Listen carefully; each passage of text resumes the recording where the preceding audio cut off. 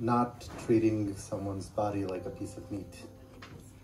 The second verse is a verse that Angela wrote about treating someone's body like a piece of meat. I hope you're all listening.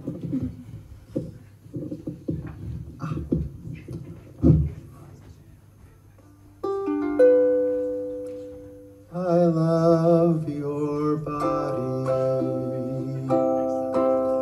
the way it keeps you alive, the way it lets me touch you, the way it lets us communicate, the way it gives you pleasant sensations.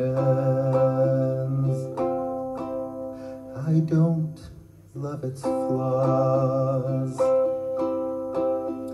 the way it hurts you, the way it makes you sick, the way it makes you tired, the way it can't do the things that you want it to.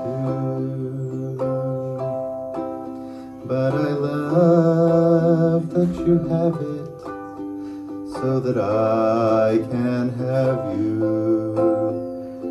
'Cause brains need energy, and there's no ESP that would show you to me. I love your body. I hope it takes care of you, and you of it, for a love-filled lifetime. Yeah! Verse 2. I love your body, the way it feels like silk, the way it looks good naked, the way it smells like your perfume, the way it tastes so good in a casserole. I don't love its flaws,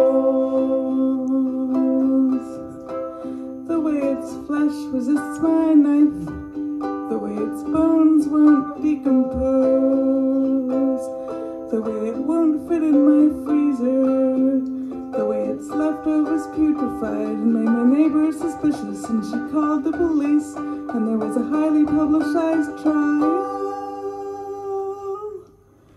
and now I'm in prison for life.